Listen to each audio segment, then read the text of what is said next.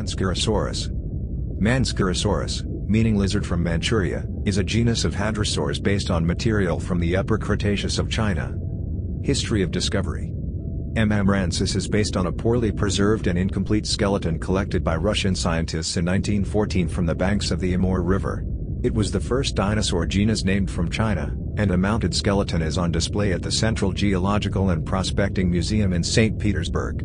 However, much of the skeleton is plaster. Regardless, the remains represent a large hadrosaurid.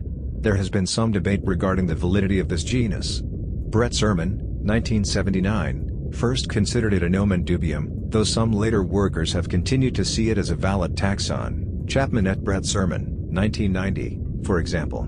Most recently, Horner et al.